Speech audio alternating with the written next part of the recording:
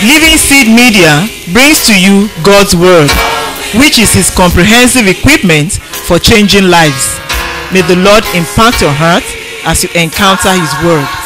For further inquiry or counsel, contact Peace House, P.O. Box 971, Boko, Benue State, Nigeria. Telephone numbers 0703 0363659, 0703 7681198. Email address lsmedia@livingseed.org, or visit our website at www.livingseed.org. Let us sit back and listen as the servant of God brings forth the word of life.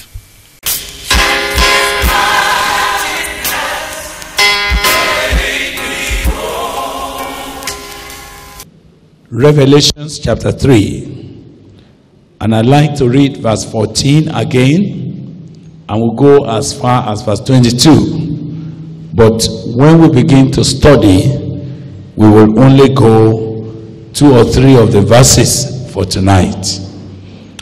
I know me unto the angel of the church of the Laodiceans write, verse 14. This thing says the Amen, the faithful and true witness, the beginning of the creation of God. I know thy works, that thou art neither cold nor hot. I would thou art cold or hot. So then, because thou art lukewarm, and neither cold nor hot, I will spew thee out of my mouth. Because thou sayest, I am rich, and have increased with goods, and have need of nothing, and knowest not that thou art wretched, and miserable, and poor, and blind, and naked.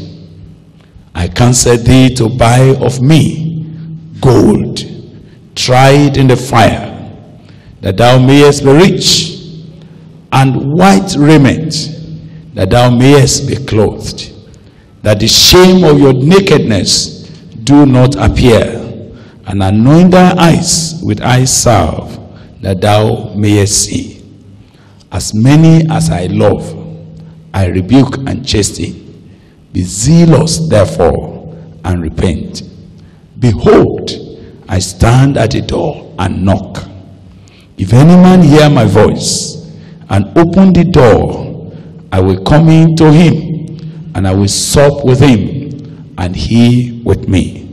To him that overcometh will I grant to sit with me in my throne, even as I also overcame, and am set down with my Father in his throne. He that has an ear, let him hear what the Spirit saith unto the churches. May the Lord bless his word to our hearts, even tonight, in the name of Jesus Christ. Yesterday, I spent time to look at the introduction that the Lord Jesus gave of himself, and the general overview of this message to the church of the Laodiceans, and the peculiar issues that jumped out, even without doing any elaborate study. Peculiar issues that you cannot ignore. But tonight, we want to start looking at the content. The content. What are the issues of lukewarmness? So if you want and say, what is the title of our message tonight? We're going to be looking at parameters of lukewarmness. The constituent parameters of lukewarmness. When will you know that lukewarmness is beginning to set into your life, into your spirit, into your faith? When will you know that I am getting lukewarm? What are the indices of lukewarmness? The constituent parameters of lukewarmness. But if you like, what are the indications of lukewarmness? And you will not be able to speak about lukewarmness because I want to inform you, by nature, by the definition of lukewarmness, lukewarmness is an in-between position.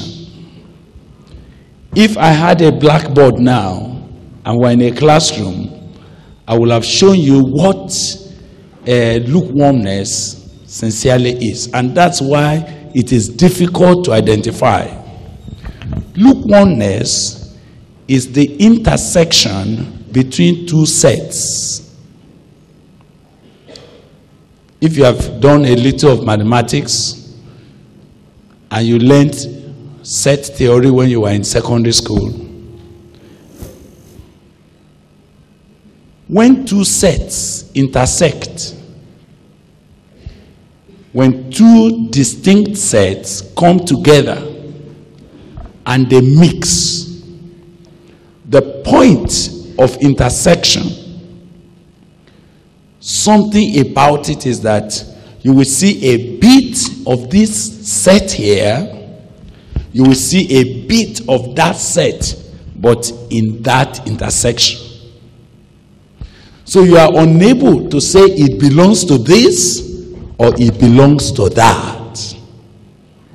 So when you talk about lukewarmness, lukewarmness is a deceptive situation. Deceptive in the sense that you cannot safely locate it in one place. Are you listening to me? Lukewarmness is a combination of heat and cold at the same time. It is a manifestation of spirituality and carnality mixed at one spot. Are you getting me? It is a mixture of that which appears holy, but at the same time, accommodating that which is unholy. Lukewarmness, what makes it difficult, that makes even the Lord Jesus Christ to say something that I kept wondering why he said it. Now I know. You know what he said? He said, I actually wish you choose whether to be hot or to be cold.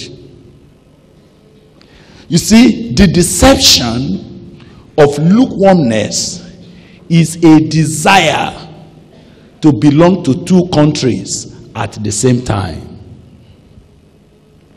The desire to be here and to be there at the same time. The complication of lukewarmness is the fact that you see the traces and very desirable traces of spirituality. You like it. But just when you are about to grab it and say, yes, I thank God, this brother is spiritual, without notice, you see something from the kingdom of darkness interlocking. So you don't know where to classify this man. Those who meet him in the realm of spiritual, they will say, we have never seen a man like this, very spiritual. But those who meet him on the other side of carnality, they say, don't mind him, he's a devil. Are you getting the little definition I'm trying to bring about now? So, lukewarmness is a manifestation of an intersectory spirit. A spirit that wants to pick here and pick there and mix up in one basket. So while we are sitting here, you will begin to check what are the indices of lukewarmness that is beginning to manifest in my life. Before I go ahead, let me tell you one more issue about lukewarmness before I go on dealing with it. Lukewarmness is a complicated state of heart. It is a heart that is unable, actually I would like to say, it's a coward heart, that he is too ashamed to say no to Jesus. But he is too ashamed also to say no to the devil. Are you following me? If you say, are you for Jesus? He say, how can I not be for Jesus? But when the men from the kingdom of darkness ask him, are you also a fanatic with them? He said, no. I'm a Christian, but a Christian with understanding. Do you understand it now? I don't take anything to extreme. A lukewarm person is not bold enough to be a heavy drunkard. So you will never see him to be a heavy drunkard. But he does not think, if he goes into a meeting and they close the table with beer and gulda, he will be too ashamed to ask for Fanta. Are you understanding that now? He said, well, you know, I love Jesus, but I also love people. So I don't want gulda. Just give me Dubonet. Dubonet is in between alcohol and minerals. Are you understanding that now? Now, a lukewarm fellow wants something of Jesus. He also wants something of the devil. Are you understanding that now? A lukewarm fellow is a double-faced person. He has a face that is attractive to Jesus and to the people of God.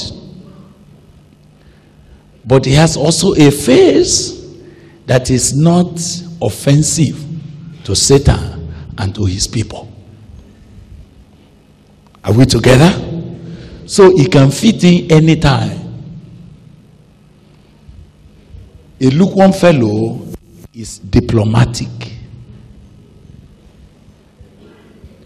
You know what when I say he's diplomatic, you cannot pick him at any point. If you said, did you say something? Say, well, it depends on how you hear it.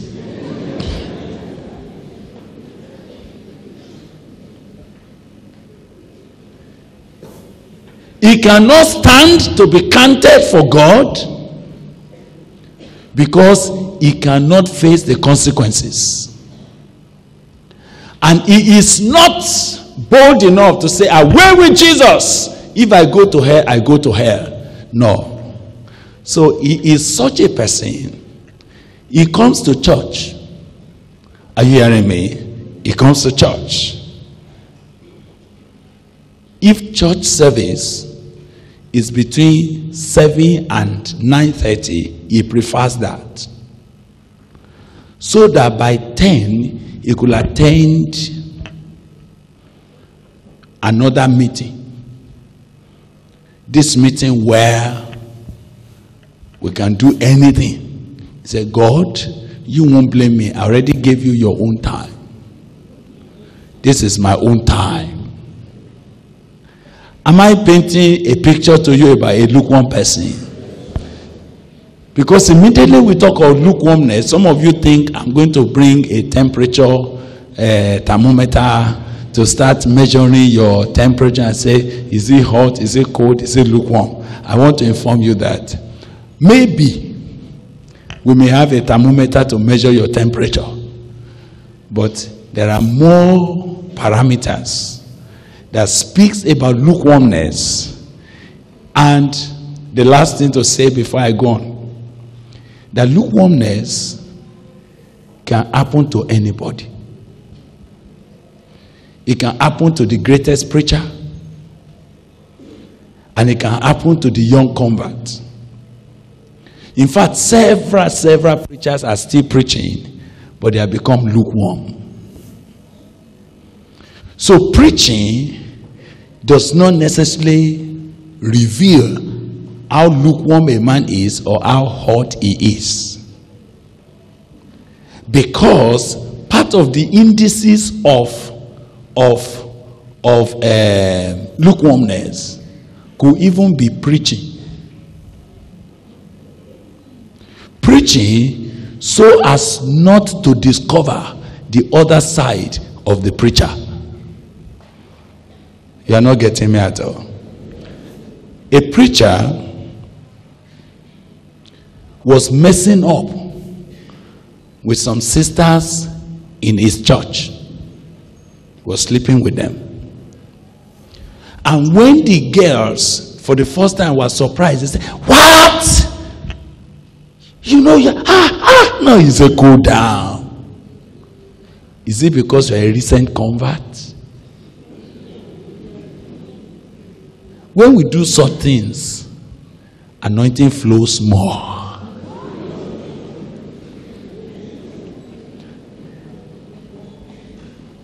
When he finished messing up with the girl, he told her to relax. She would see how the spirit moves.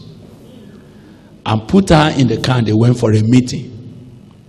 And as he stood up, you know, people were singing and dancing and all of this. And he stood up like this and he did some few things and began to blow into the microphone and began to do like this. And people were falling under the anointing.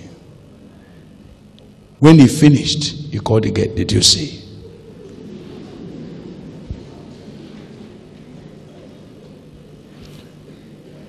So you see, lukewarmness, by virtue of its definition, it contains hot and cold at the same time. Are you getting me? It contains anointing and annoyance at the same time. You are not hearing me at all. This man has anointing, but he also has annoyance. So sometimes you say, come on, say yes, God is going to move now. And then when you do something, you say, I will curse you here. I will curse you. If I curse you, you will never come out of that. You may think he's a fiery preacher. He's lukewarm. It's lukewarm. Why? We are seeing two sides, two different sets mixing together in his life. It's an intersection of hot and cold. What makes a lukewarm person difficult is because he is the most deceptive and deceived man that you could ever meet. Do you know why? Because whatever you are looking for in those that are very spiritual, you see a bit of it in him. And what you are not expecting to see in a spiritual person, which you are expecting among the drunkards and among terrible sinners out there, you see a bit of it in him, and everything is mixed together. Now the Lord Jesus was looking at these people. He said, I know your works. I know that you are neither cold nor hot. Now, when Jesus put it like that you are neither cold, this is the problem. He is neither cold. If you want to preach to people that are cold, he is not in their class. When you want to speak about people that are hot for the Lord, he is not in their class. When you give altar call and say, all of you that are seriously against God, come out. A lukewarm person say, I'm not against God. I actually love God. I love God. It's only that I don't take my own Christianity to what? To the extreme. I love God. I will never say Jesus is not Lord. Jesus is the Lord. It's lukewarmness that made people to convert the songs that we sing in the church. They converted it as songs they sing in the palm wine drinkers club. Are you hearing me? Yes, he knows the Bible, but he's also a drunkard. Hallelujah. It is lukewarmness that makes a man, he could be in this fellowship for years, nothing particularly touches him because he is in between. Now, it will look as if it's a good position to be, but I want to inform you, it's the most difficult and dangerous position anybody could stand in relationship with going to heaven. Apart from our local proverbs that says, when you go hunting, if you see two rats jump out from a hole, what do you do if you want to catch anyone? You must decide to chase one and let the other one go. But if you decide to chase the two rats at the same time, how many will you catch? You'll catch nothing. You will catch nothing. I want to say to you, the danger of lukewarmness is that it gives you an impression that you have a seat on this side and on that side, not knowing that as far as heaven is concerned, you have no seat with God. So tonight, it is with very deep conviction that I want you to genuinely check as we begin to trace what are the indications or what are the indices of lukewarmness when it begins to manifest, when it begins to come into a man's life. And I'm saying to you that a lukewarm person, there are two ways to become lukewarm. Can I tell you the two ways to become lukewarm? It's either that this person is very cold, is fridge, is from the fridge, and then you bring insufficient heat. You just bring something that is hot, but it's not hot enough to raise it to a boiling point. You drop it into something that is coming from the fridge. What does it become? It becomes lukewarm. So a lukewarm person could be someone that is supposed to be converted but with incomplete conversion.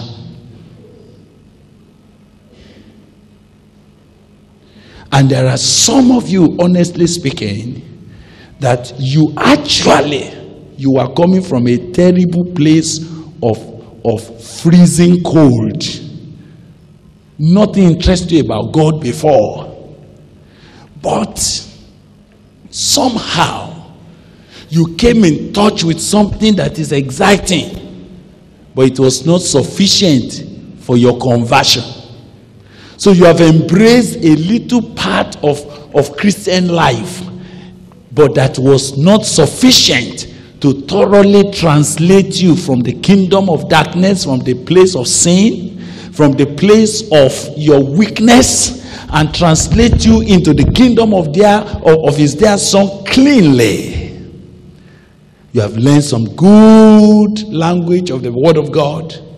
You've tried to attend fellowship. You've tried to join the choir, but it was insufficient to give you a genuine conversion. So you are not as cold as you used to be, but you have not gone far. So a lukewarm person can be a genuine person coming from the cold freezer of the power of sin, but didn't have sufficient encounter with the power of God as to change him completely. He is lukewarm. Now, but a lukewarm person could be one who had been very hot before, but due to lack of continuous fire, dissipation,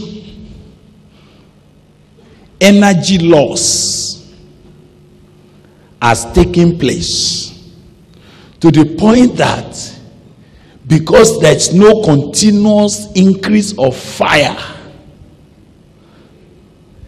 the temperature of that life is coming down gradually. Now, you see that person, you know the language said, when we started the fellowship, when the Spirit of God was moving, when we went everywhere shaking the land, when I used to fast. Every time you hear him say, when I used to, who is that man? It's a lukewarm person.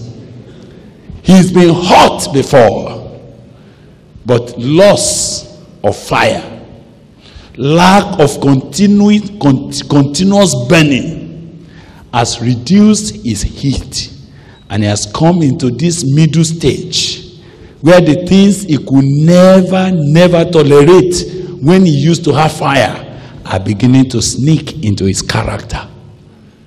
So those are the two ends where you can get lukewarmness. Have I communicated with you now? Do you think I can go ahead? All right. I know thy works, that thou art neither cold nor hot. I wish, that's how Jesus put it. He said, I wish that you are either cold or hot. I was wondering why Jesus would wish that somebody should be cold or should be hot. As if Jesus said, I prefer, if you are cold, let me know that you are cold. If you are hot, let me know you are hot. But that you are in between, neither hot nor cold, I don't like it. I will do what? I will spew you out of my mouth. I'm not going to talk about the repercussion of a lukewarm life. I'm not ready to talk about that tonight. I'll deal with that when God brings us back. I'm just dealing with indices. How will I know when I'm beginning to be lukewarm? How will I know when I have got incomplete conversion experience that only makes me a lukewarm Christian? How do I know when my fire has reduced in its intensity because of lack of continuity of burning? How will I know? How will I know? How will I know? In the scriptures that we have read, and some other scriptures that we are going to refer to later on, the parameters are quite, apparent. And let's look at it. And it begins from verse 17. I said you should please keep verse 16 because I will conclude with it when I'm ready. Verse 17. And one of the things that was very paramount and is always paramount about a lukewarm person, because thou sayest. You say. You wonder, is that a parameter? I want to tell you, that is the first parameter. What is that parameter? Exaggerated sense of your importance. Praise the Lord. When your confession, what you say, is bigger than who you are, is the first parameter of lukewarmness. Do you know that if a man is hot, does he need to say, I am hot? Why?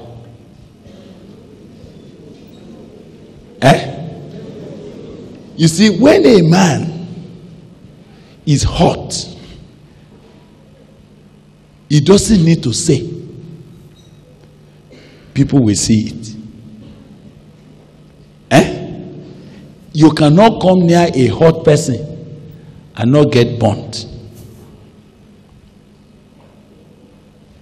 You cannot come near a person and you cannot come near a cold ice and you touch it and you don't know that you touched something cold.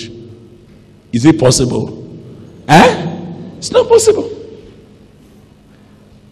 The first quiet parameter of lukewarmness is exaggerated speaking about yourself. Genuine people that are working with God, they don't talk too much about themselves. Even the English people says it is the empty barrels that does what? That makes the loudest of noise.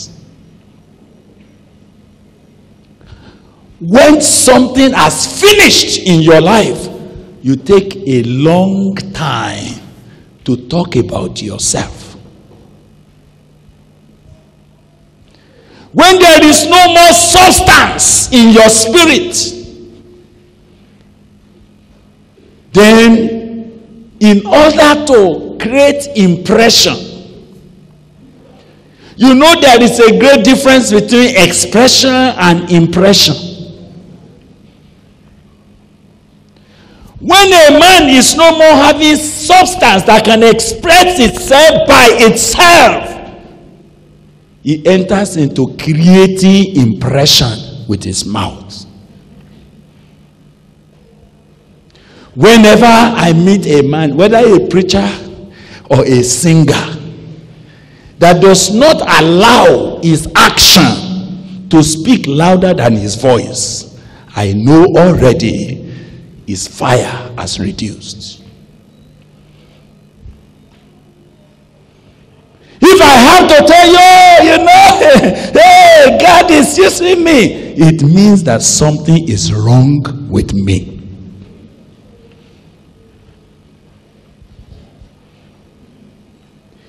If fire is burning in my life, fire does not speak, it burns. If fire enters anybody's clothes here, can you sit down? Why? Why? You will hear say, yeah! Oh! Yeah! Aha! That's a man bunny. Some years ago, I was driving out of Kasnala. I was coming out, and I came to the bridge, and they were trying to make road. I didn't know that that quota that they used to pour, I didn't know that it's black fire. Don't play with it when you see them pour it. So while they were pouring this quota, I don't know what happened to this young man. Whether he fell down into it or somebody mistakenly poured it on him, I don't know. I've never seen burns like that before. The whole of his skin from the neck down, peeled. It was white. You see, I was driving my car. The man has no courtesy to beg me. You know what he did?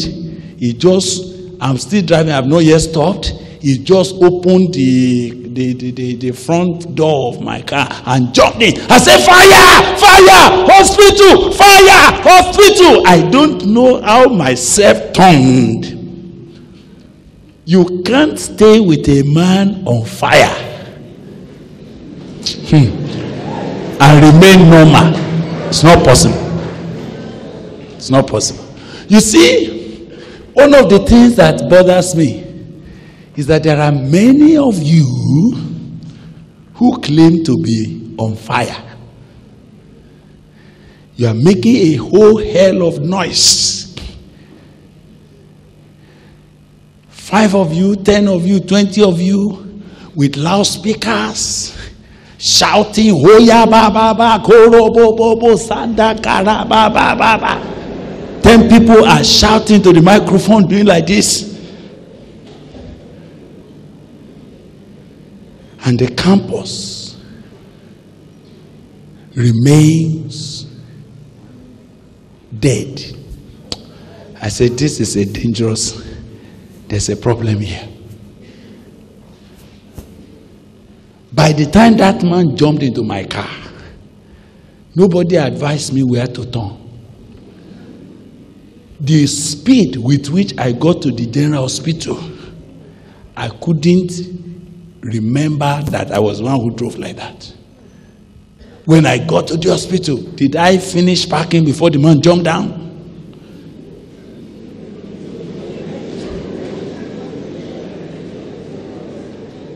A man of fire is not normal.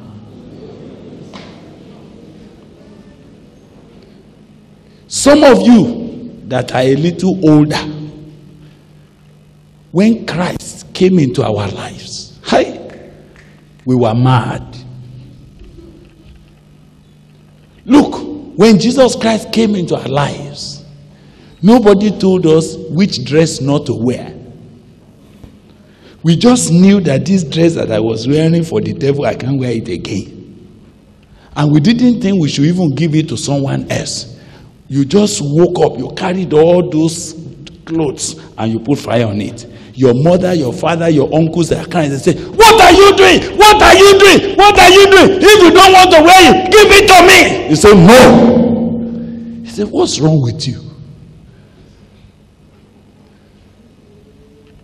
Part of the persecution that characterized our life in those days was our erratic reaction to what Jesus has done in our lives. There was fire. I'm afraid that there's no fire. There was noise.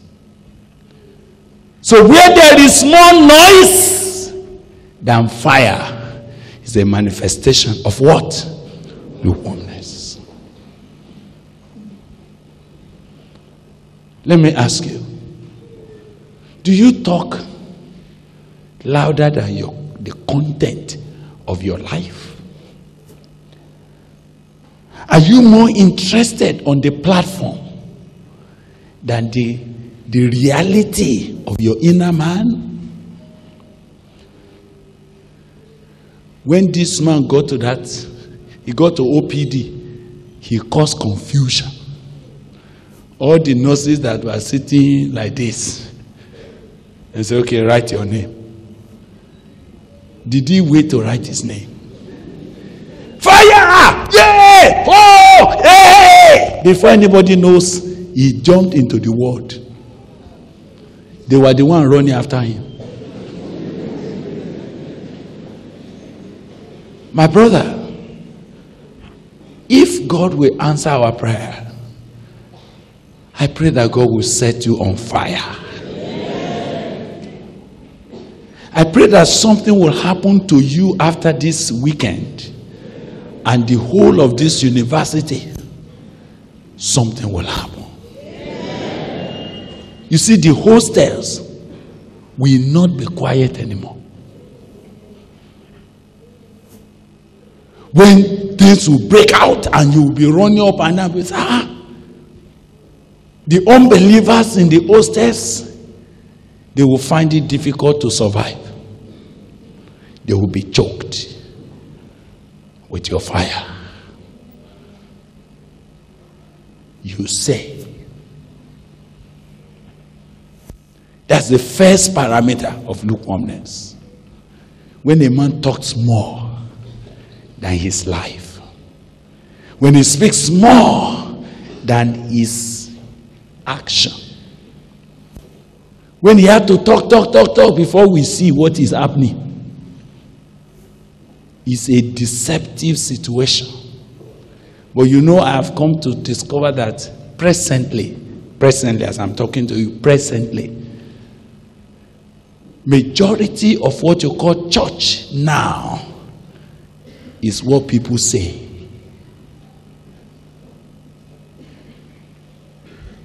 We now have motivational speakers. I met somebody, he was introducing himself as a man of God. He said God has called him to motivational speaking. I say, my God, where did you find that call? Where did you find that kind of ministry? I try to find out all the fivefold ministry. I don't see one that is motivational speaking.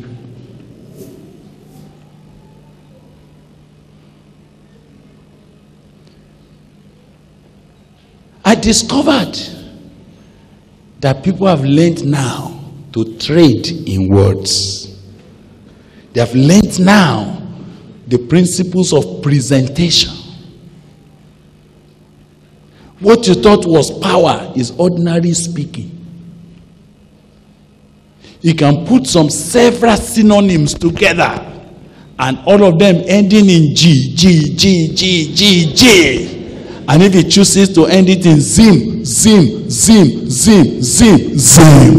or it goes car,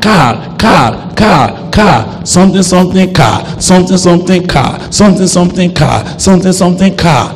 You will see students, they will stand up, they will be gyrating, they say, yeah.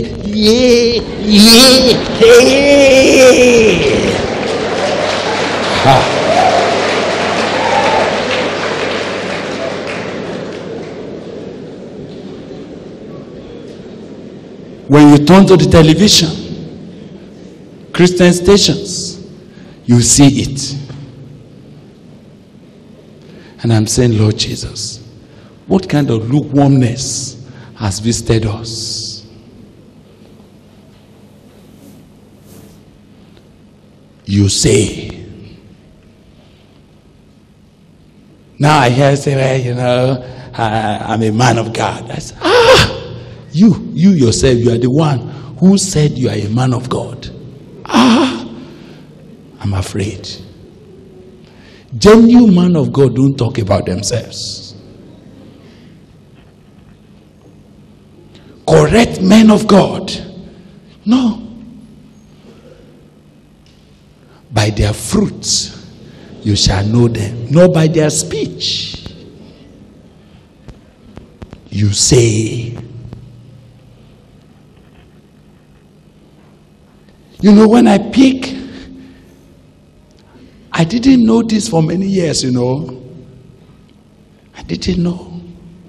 I didn't know that it is people that used to say such fabulous things about themselves that we see on the posters and everything.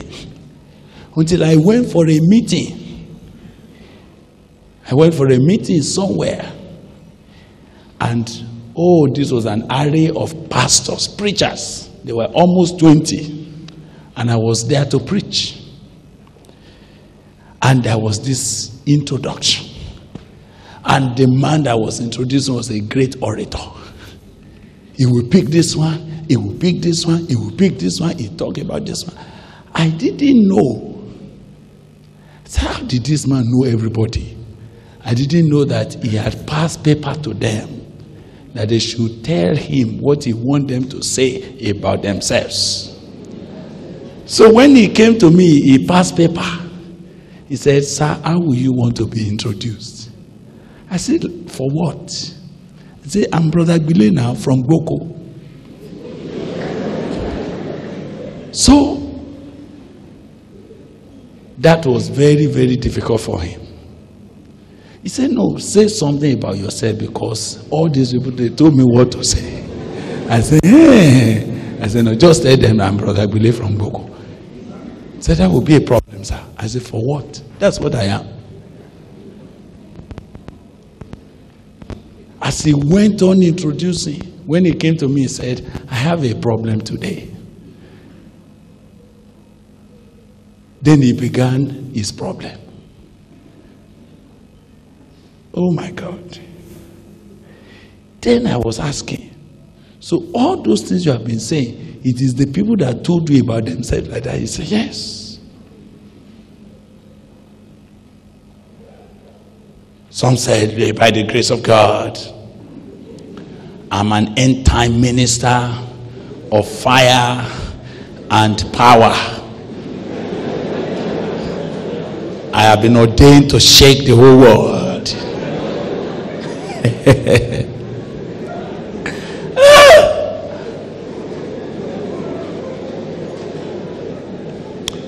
One of the first manifestations of lukewarmness in any man's life is when you are more concerned about creating impression with your speech rather than creating expression with your life.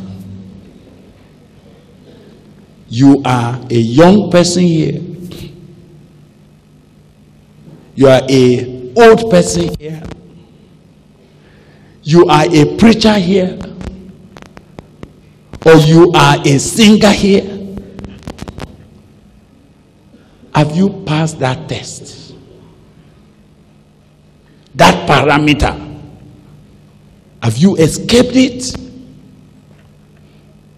That which does not emphasize who you are over and above what you say. John the Baptist, the people tried to get him to say, they say, "What do you say about yourself? Are you this? Are you that? Are you this?" He said, "I am not." Are you the one to come? He said, "I am not." Are you the Messiah? Are you the Christ? He said, "I told you I am not." So what are you now? So that we can go and tell the people that sent us. He said, "I'm nothing. I'm just a voice crying in the wilderness."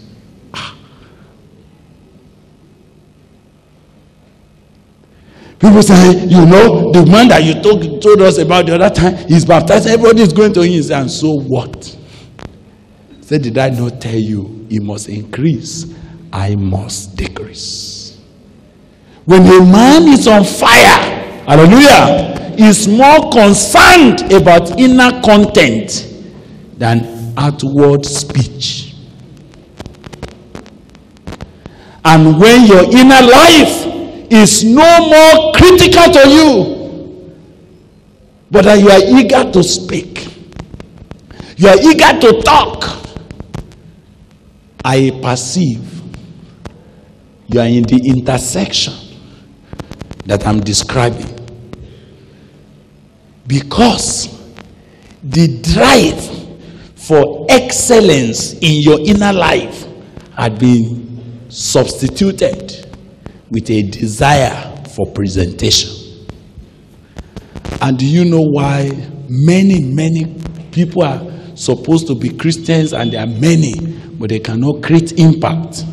It's because there is no substance inside. Can I go on to the next parameter? He said, you say, I am rich. I want you to see the oddity, how odd that statement is. If you meet any genuinely rich person, how many of you have met rich people before? Those that are genuinely rich. Let me see your hand up. All right.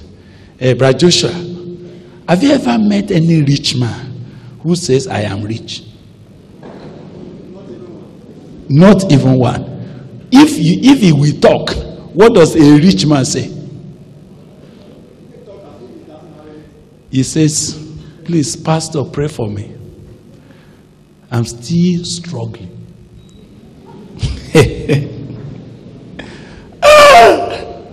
When you meet very stickingly rich people, are you hearing me?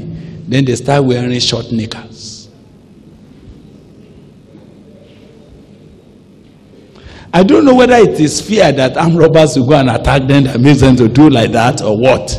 But I have met very, very rich people at various points, and I've gone away with something that I couldn't explain. It is how eager they are in making more money. A rich person is afraid of declaring his riches because he knows that if he doesn't keep making money, he will soon become poor. If you meet a rich person and say, what's your prayer request? Consistently over the years, a rich person will still say, sir, I want you to please pray for me that this business may grow. I say, you know, number one, I believe that. I say, this is lack of contentment. But the truth is this. Why you may call it lack of contentment, those who genuinely have substance, they are more concerned about not losing it. So they are pressing for it. Now, when I meet a man like Paul, Brother Paul, are you hearing me? With all that God used him to do, with the miracles that have happened in his life, handkerchief from his body was healing the sick. He had prayed for Eutychus who fell down and the man rose from the dead. He had been helped to go to the third heavens. When he was speaking in Philippians, to the Philippians, he said, brethren, I count not myself to have done what? To have apprehended. What am I doing? I am pressing that I may know him. I said, at your age, you are still pressing to know him? Say, I'm forgetting what is behind. I am stretching if I may catch what lies ahead. These are very, very authentic, genuine spiritual men who are on fire until they died. They never confessed that they were rich.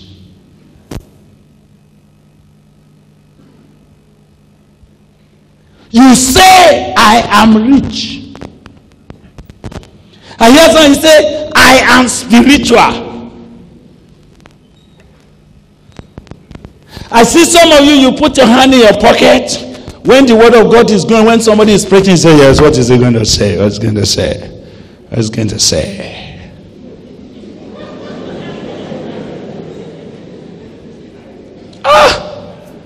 I'm afraid of you.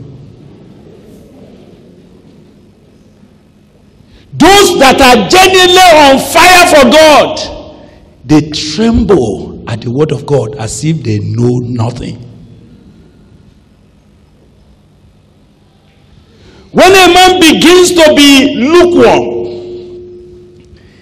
he thinks more about what he thinks he has accumulated rather than what lies ahead of him. It's a manifestation of lukewarmness. I am rich. Can I ask you, who are you? How far have you gone? What have you affected? Whom have you affected in your life?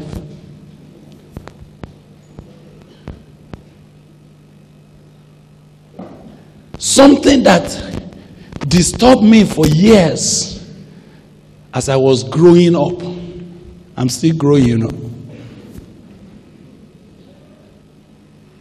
One thing that affected me a lot was that every time I came to the Word of God and I complained bitterly to God one day, every time I came to the Word of God, I was expecting that God will congratulate me and say, you have done well, you have tried.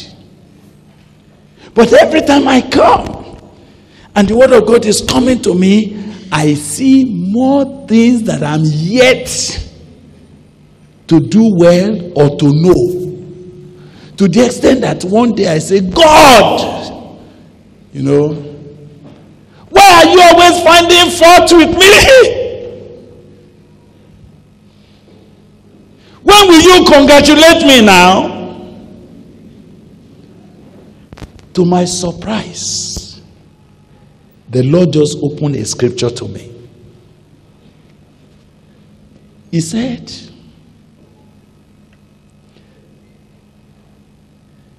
except you are a bastard,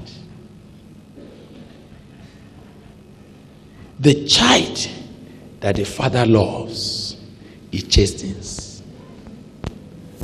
We know that no chastening for the moment is pleasant, is palatable, but it is for your good, that you may be a partaker of his holiness. I remember writing in my note, and do you know, I've been writing my note for years. I'm still writing it. I have not yet graduated. I say, oh God, until you are satisfied with what you are looking for in my life, don't stop cutting me.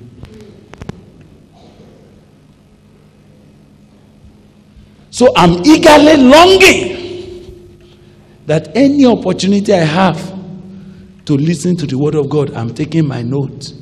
Even if it's a dog preaching, I'm saying, Lord, please, there is something I need. I want to go higher than where I am. When I meet young preachers, when I meet young brothers like you, bragging and talking big, when I see you joining the club of those who put big names on themselves, I said, do you plan to live long? Do you plan to go beyond where you are? How much have you seen that you are accepting anybody to put a crown on your head? If men like Paul said, I'm still pressing on. After they have planted all those great works and they have seen the kind of thing they saw and they have moved with God the way they moved, and they have seen raw anointing like they have seen. I don't understand why we have in this generation boasters, empty clouds. There are promises that there will be rain and there is nothing. They will speak big, but there's nothing there. You go there, there's nothing. There is activity, there is noise, there is dancing, there's jamboree, there's everything, but there's nothing. I don't want to be like that. When that kind of thing begins to happen to me, I know these are the indices of lukewarmness. You've got to become lukewarm as no longer to have taste for something higher. You've got to become lukewarm for you now to begin to assess yourself and present yourself as that which has arrived. You've got to be lukewarm. Brothers and sisters, do you permit me to talk to you very freely? Now, and I'm talking to you because I'm trusting that you will go for a long time. I'm going to hear of you many years to come. When God will have brought people like us to sit back and watch you on the platform of ministry, when you will be leading the great move for which we have been crying, when you will be standing to declare the mystery of the kingdom of God with firmness, I'm looking forward to your days. But if it's not going to end as a mirage, can I tell you that those that are blessed are not those who say, I am rich.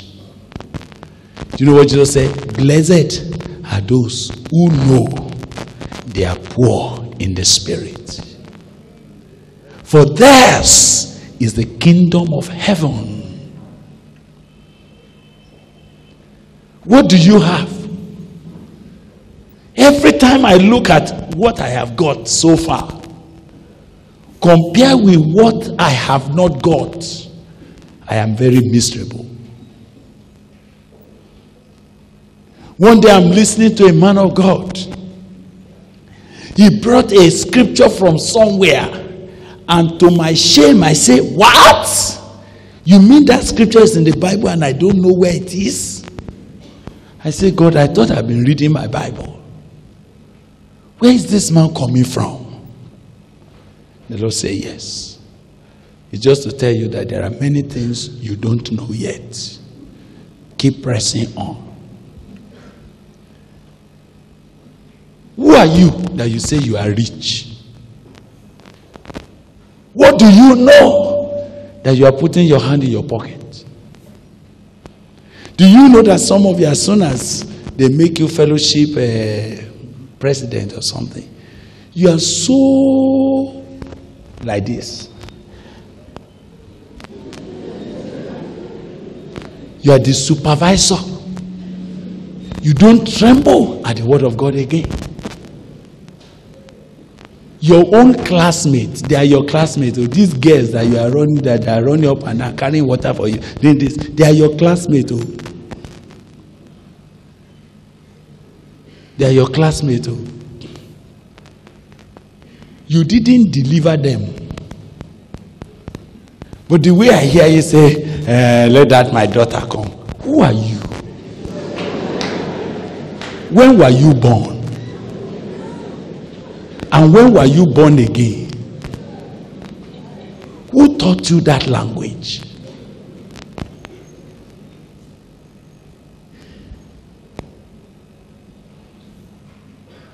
You that ought to bury your head and say, Father, Father, help me, advance me, push me forward. You are quickly ready to collect homage. You don't know that those who collect home age is that they have got to what we call home age. Are you ready to die now? That you want people to pay homage to you.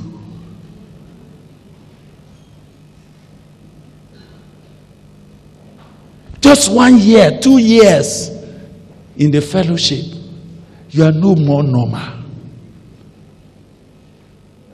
You carry your shoulder like this.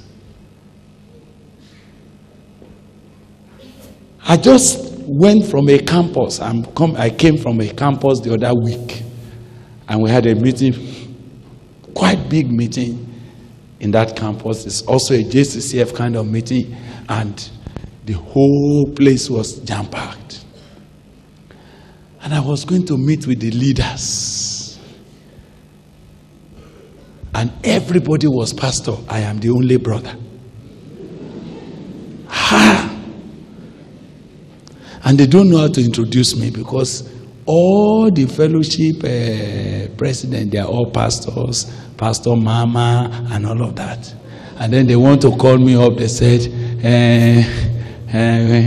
our father, who is also our brother. I said, it's all right. And one of them came and said, sir, why are you still a brother? I said, because I'm still a brother. I'm still looking for help. I want God to help me. I'm still a brother yet.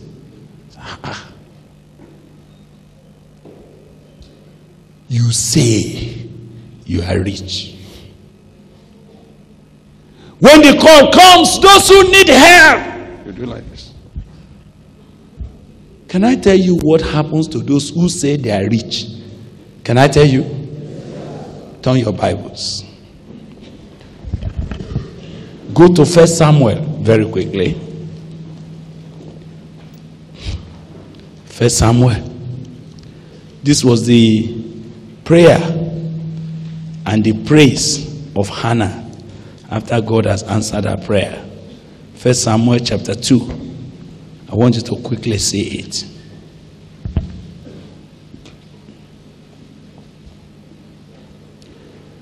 Verse 3 says, talk no more so exceeding proudly. Let not arrogancy come out of your mouth. For the Lord is a God of knowledge, and by him actions are what? Are weighed. Verse 5. They that were full, what have they done? They have hired out themselves for bread. And they that were hungry ceased, so that the barren has borne 7. And she that has many children is waxed what? Feeble.